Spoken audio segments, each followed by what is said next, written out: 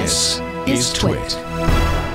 Where is hacker culture now, in general, and how has it changed over the years? Because hacker culture way back was you're doing everything on your desk and you're doing everything in your basement or wherever else it is. And you were saying, and Shawn was saying too, you move a lot of stuff into clouds. But what's it about now? And especially how you're seeing people using your gear that you're selling them. I don't know if you have much of a window into what happens to your stuff after it's been sold, because I know you don't spy on people, and a lot of other companies do.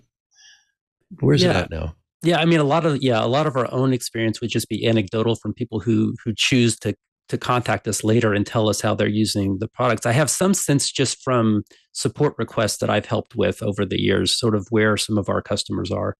But so as far as, I'll take a step back and talk about hacker culture to begin with. So right now, I would say hacker culture is much, much, much more diverse than it was, 20, 30 years ago, because technology is far more accessible.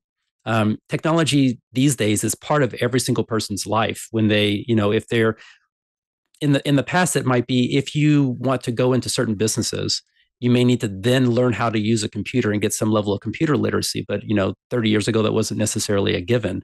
And so people who were focused on computer programming and that sort of thing were a subset of the population, just because it wasn't a ubiquitous thing. But now everyone grows up using technology and they're exposed to it constantly. And technology as a result is way more accessible than it was 30 years ago, when the only people using a particular technology were the geeks that were writing that software, for instance.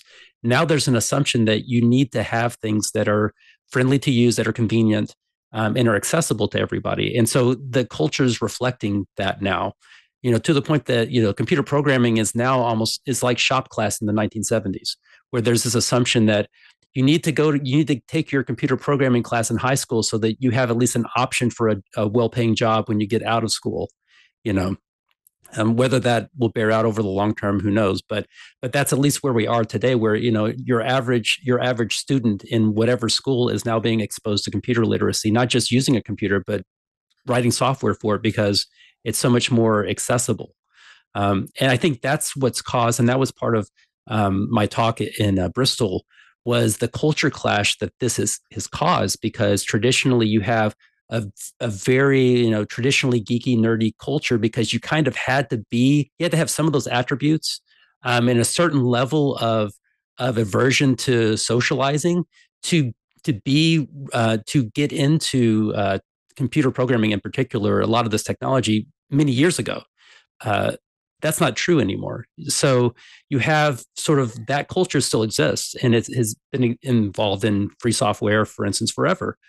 But there's also just more popular culture, because all of this stuff is now mainstream. I mean, your average person now is talking about what's going on the internet, what's going on with technology, and in some cases, writing software and learning to do it in high school or middle school, elementary school, even in some cases.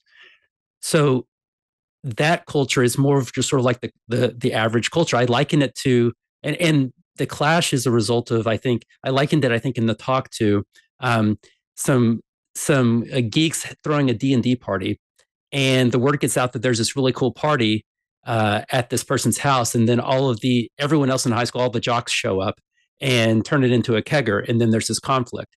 And I think that we're still seeing that conflict sort of bear out today in the free software community, but I think in the tech community at large, where everyone like across the spectrum are involved in technology now, and there's it's a culture clash, just because they all come from different backgrounds and have different expectations.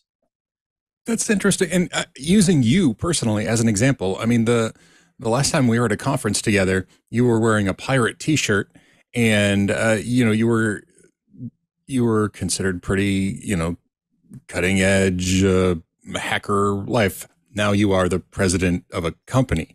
I mean, it's become part of just standard culture, like you said. And so is there, I mean, that does mean that since standard culture is now including what used to be specialized nerdy geekdom, for lack of buzzwords, if that's part of the standard culture, is there now a fringe that has kind of taken over as that subset? And I don't expect for you to be able to identify that, even because, I mean, you're now the president of a company, right? But I'm curious. I mean, there must be some, what happens at DEF CON, right? What happens at DEF CON now, I guess, is my question, because that used to be the kind of people that you more than me were, back in, a decade or two ago. Is there still that fringe group that is the elite nerds, or has culture just become that? I think there's definitely, like, that culture remains. There's still, I mean, most of those people are still around, Right. and they still have the same sensibilities for the most part that they did in the past. And that even among younger people who are entering into this field or entering into this community, I think there are still people that are like that for sure. It's more of an and than an or whatever. There's still a fringe of people that are super nerdy, super geeky, socially awkward, and and have issues with talking to people. I mean, it took me forever to go to a conference and be able to go to a room where I didn't already know people and dared to strike up a conversation. I mean, this is an achievement over the last like 5 years, maybe, where I realized I could do that finally. And before that, it was difficult. And a lot of people are still in that boat. I think it's just, even if you go to DEF CON, there will be all of those people who still have like a punk rock aesthetic and all of that. But then you also have all of these other people that just look like everybody else in the world, which I think is really cool. Where you just have everybody that's involved in, and they're like, yeah, where are you involved in? Yeah, I'm just like, I'm hacking cars right now, or I'm learning how to pick locks, and just your average people now, because it's, again, technology is part of everyone's life now. You didn't have to have a special interest to get a computer, or and use a computer and use technology. It's just sort of baked into society now.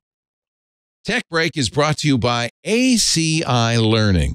ACI Learning is a lifelong career training partner for audit, cybersecurity, and information technology professionals, transforming how employers train and professionals learn while following global standards for certification and career development training. See why ACI Learning is trusted and loved worldwide. Visit go.acilearning.com/twit to learn more.